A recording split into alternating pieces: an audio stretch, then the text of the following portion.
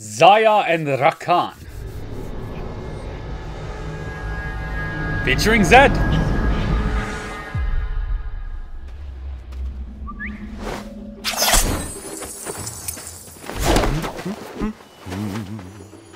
What the f...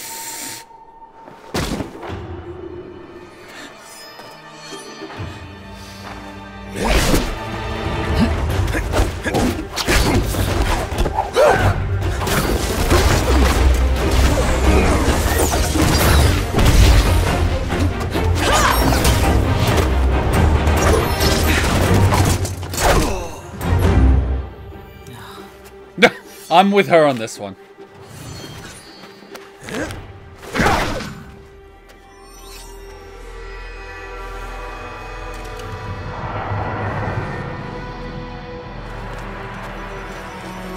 Seriously, you gotta go in alone?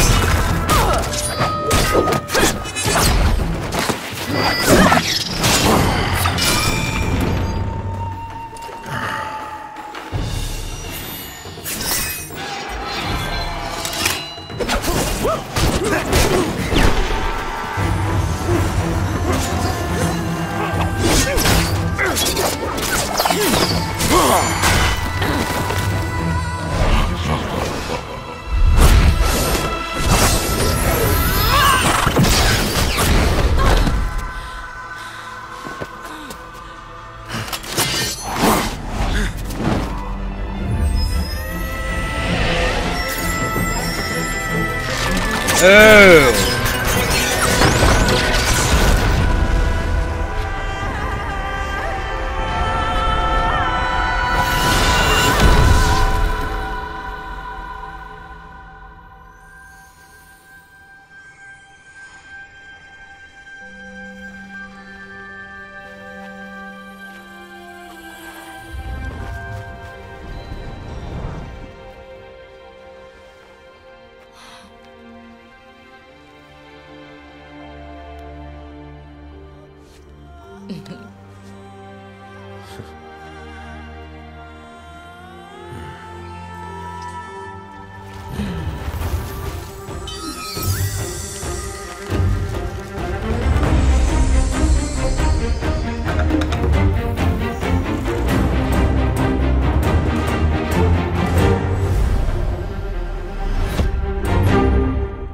Two things. Was I the only one that was half expecting Zed in the last few seconds to, you know, come out of the rubble and stab her from behind and essentially kill her in his arms?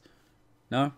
Alright, must just be me. Yeah, I swear I've seen that circle thing. Is that like a nexus or something? I'm guessing he was absorbing the magical properties of the surrounding area and using it to empower himself and his people. Close to it. I do know from reading a little bit up on Zed, and this is many years ago, he was a student of some master with some other character whose name I forgot. And then he was essentially kicked out for wanting to obtain too much knowledge. And then he effectively came back. His master let him in. He ended up stabbing his master, stealing the knowledge, and then, you know, doing a Naruto ninja out of there. My God, that is a gross oversimplification. It's been too many years.